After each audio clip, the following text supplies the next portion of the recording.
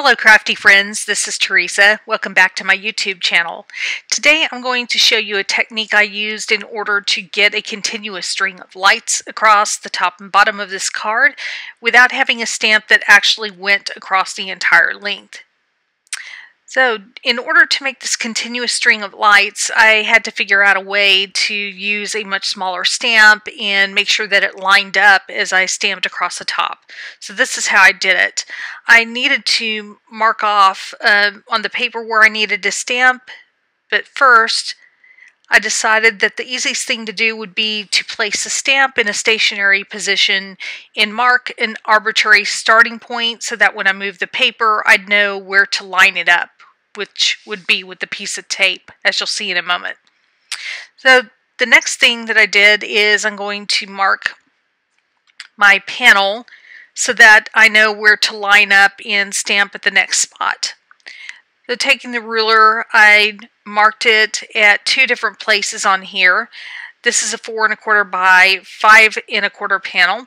So I hung off the edge a ruler so there was 1/16 of an inch hanging off and marked it at the 2-inch mark and again at the 3 15/16 mark, as you can see here. And next I'll move to the Misti and start the stamping process.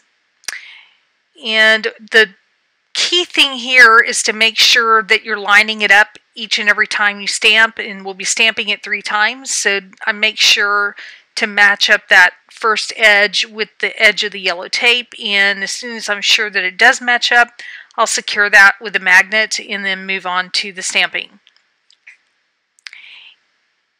And after this is done, I'm going to move the paper, as you'll see, and not the stamp, so the stamp stays right in place, but I'm just going to shift it down and line up that next mark that I drew at the edge so that I can stamp it again and have it line up.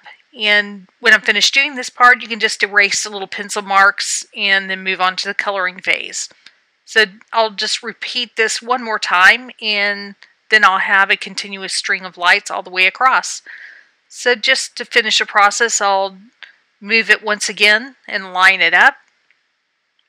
Secure that piece of paper. Ink up my stamp. And now I'll have a continuous line of light bulbs on the top and bottom ready to color and move on to the next phase of the project. There are more details on this card project on my blog, and the link will be below. If you like this video, please consider leaving me a thumbs up and subscribe so you don't miss any future videos. Thanks again. Have a great day.